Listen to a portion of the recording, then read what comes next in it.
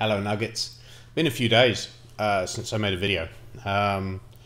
Stuff going on. Mostly got immersed in Unreal Engine, making my own video game again. God, I love doing that. It's like my toy. Wish I could make a living just sitting at home doing it on my own. Other people have. Anyway. So I wanted to talk about... I'm writing a trailer at the moment. So my wife and I have written a script. It's for a half-hour HBO comedy. And we want to shoot some of it to help pitch, right? So we're basically shooting a trailer. We're taking the pilot script that we have, and I have to break it down into a trailer. Now, ideally, the trailer needs to be 1 to 2 minutes. I want to keep it nice and short. But it's really interesting how difficult it is to write a trailer as opposed to edit a trailer. I've edited trailers before from stuff, right? Nothing big, but I've taken an existing body of content and then broken it down into a very short story that will sell something, you know. That's not that hard to do. I mean, it's hard to do well, I'm sure. But in general, you have the source material, you just have to go through it and figure out what you want.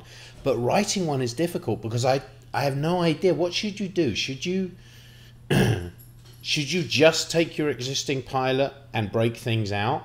Because then the structure of the trailer looks very different. I still have to rewrite it because some stuff is in VO. You're taking some lines and saying, well, we won't have the camera there. We need that line to overlap this different piece of material. And it's structured very differently. But I kind of have to do it because there's no way that we can shoot this whole thing. You know, we don't want to invest that kind of money into it. The thousands and thousands of dollars it would cost to do that. We're willing to invest a small amount of money because we believe in the project to do the trailer. So therefore, you know, if someone has a line that's normally in the middle of a scene, in the trailer, that's just going to be a line of dialogue that plays over a different location that we're shooting. So we can condense everything. But then the actor still needs to deliver that line. We still need to get them in a booth and get them to record that line. And now the trailer script looks very different from the actual script. And I don't know of any models of this because that's not how you make trailers. This is a unique skill. This is a pitch script, a shortened pitch trailer script. And I can't think of a context in which that I know of that being done very regularly, which makes me hesitate and wonder, am I doing this wrong? Should we just be shooting this whole thing and then editing it into something that's pitched?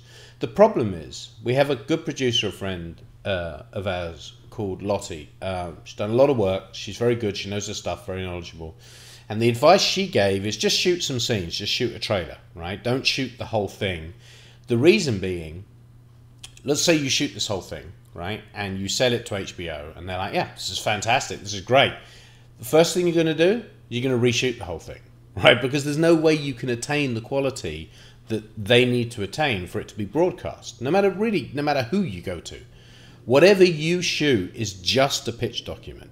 It's just a pitch media. So why shoot the whole thing?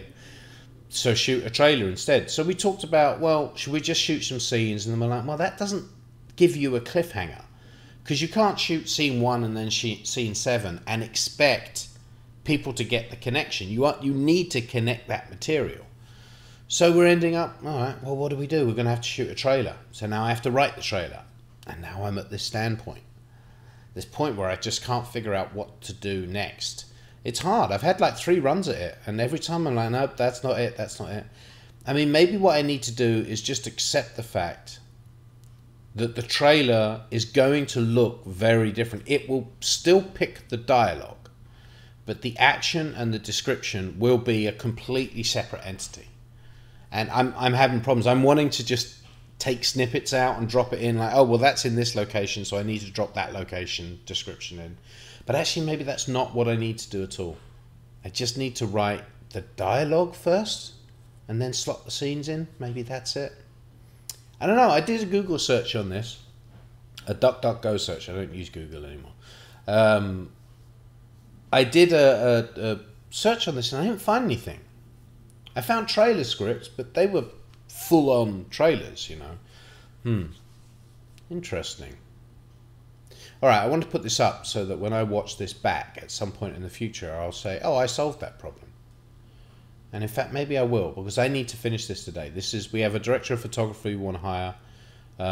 He's got a nice, is it a magic camera or red camera or whatever? Anyway, we want to hire him. He's really good. And we want to start sending this trailer out. We don't want to send the full script out to everyone just because it's a big ask, right? You're asking people to read your script.